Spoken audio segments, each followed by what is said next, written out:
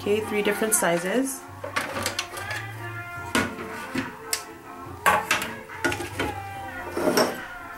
You're also going to need 2 candlesticks, or you can use Martini glasses or dollar store glasses, whatever you prefer. Then you're also going to need this Lazy Susan. I was hoping that this came smaller than 6-inch, but this is the only one they had at Home Depot. And then you're also going to need, I got tile because this was only a couple of cents and it fit perfectly on the Lazy Susan to cover it. But you can get wood or plastic, whatever you can find. So this is what I got. Okay, and the first thing,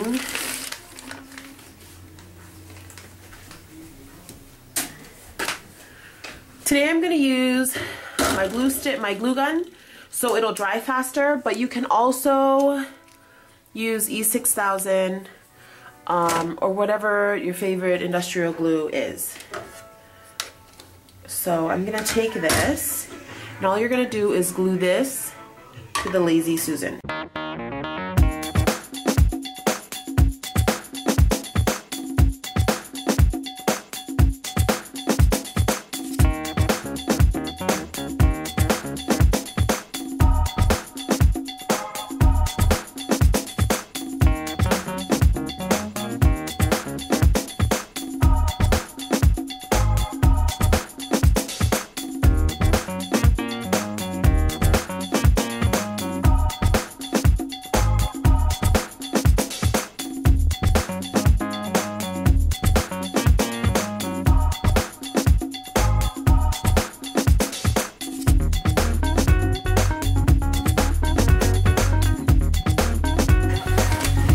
So I just put a little water and then just used a sponge and scrubbed it off.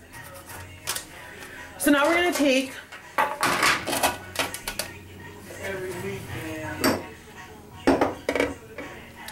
you can use a marker to mark where you're going to glue it, but thank goodness the plates that I got helped me cheat with this little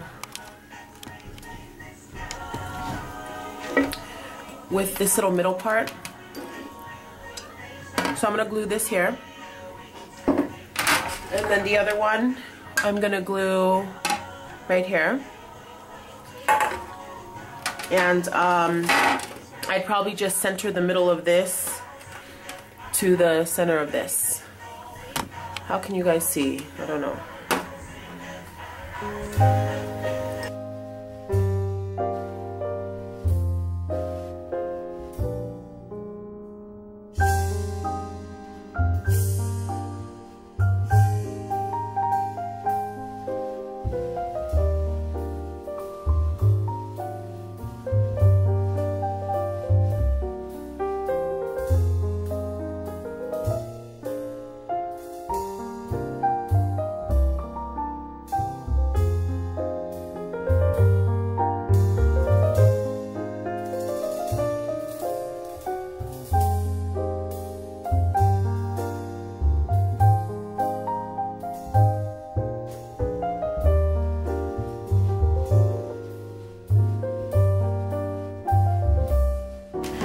This should have fully dried already.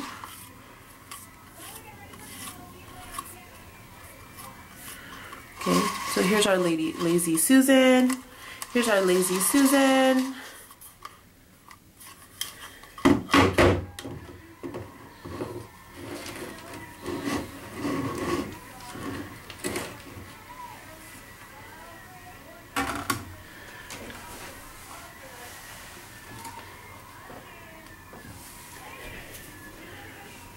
Okay, and now I need to take this off so I could show you guys. So this is what I'm doing. Because I've already attached all 3 of these together, all I'm doing is placing it on top of my Lazy Susan. The reflection's kind of bad. Let me do it from this side. So I'm placing it on top of my Lazy Susan, and I'm just making sure the bottom circle is centered in the middle of this square. Does that make sense? So I'm going to make sure it's not like that. You see how it's not centered? And I'm going to make sure it's not like this. Just make sure this circle part is right in the middle, like so. Now if you want to, you can build it, if it's easier for you to build it from, you know, the Lazy Susan all the way up, that's fine. But for me, I wanted to put this together first. I'm sorry, put this together first and let it dry so it's completely dry. And then I wanted to put this together while this was drying. And then I wanted to attach the two pieces together.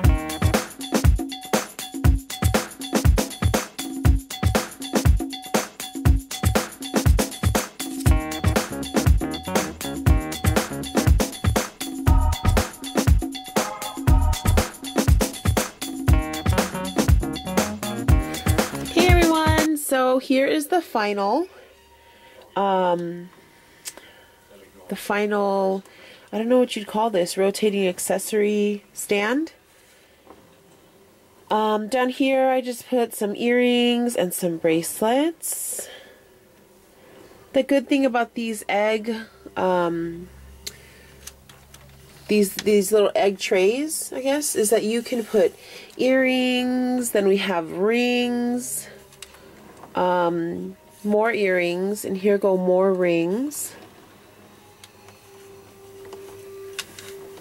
And then on the top I have some more rings and bracelets. You could add watches here. In the middle here, you could even add bracelets. These are like my little stretchy. Let me see if